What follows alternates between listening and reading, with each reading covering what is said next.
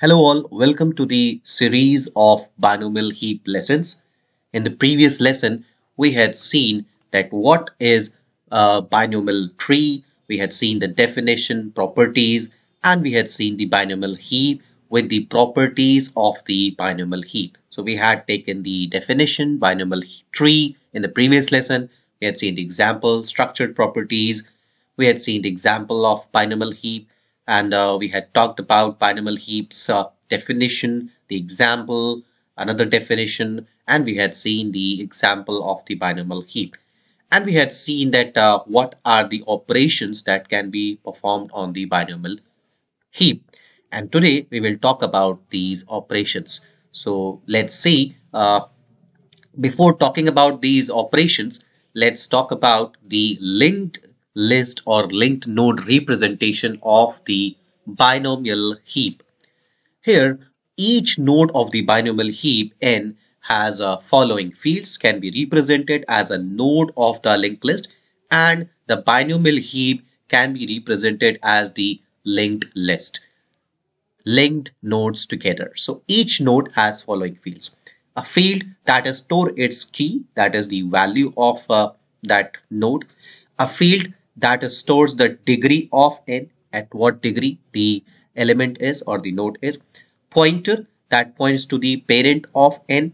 Another pointer that points to the leftmost child, and one more pointer that points to the sibling or to the right sibling of the node n. If n is the root node, then obviously the pointer of n will be a null, as there is no parent of that particular node because the root node is null. So if n has no children, then child of n will have a null. That means if there is no child, so the pointer to the child node will be null. And if the rightmost child of that parent, that is the sibling, if there is no sibling, then the sibling of n will be nil. The root node of the binomial tree are organized in a linked list with increasing order of degree. This is called root list. So let's see an example how the binary tree can be represented. You can see this is the linked list representation of a binary tree. So you can see this is one node where we have the key value 10 and the degree of the node as 0.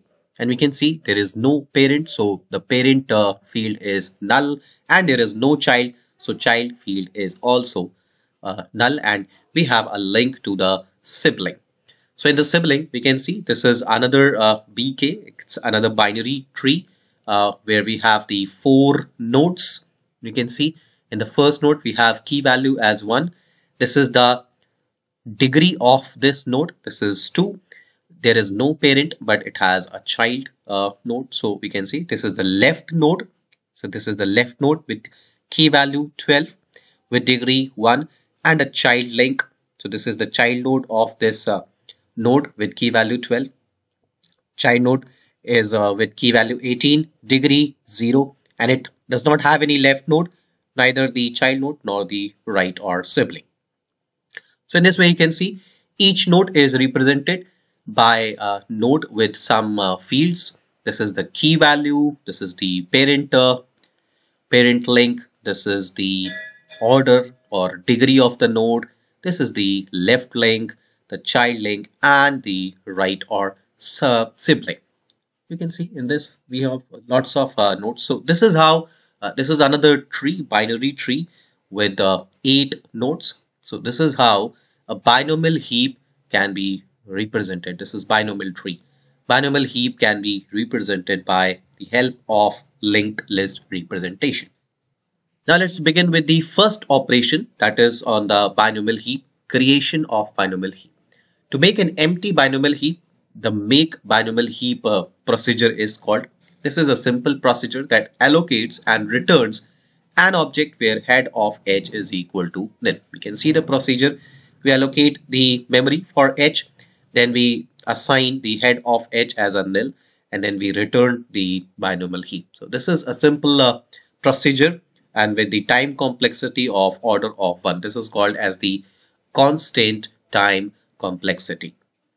If we have to create the non-empty binomial tree, non-empty binomial heap, in that case we perform make binomial heap procedure and we use union binomial heap procedure.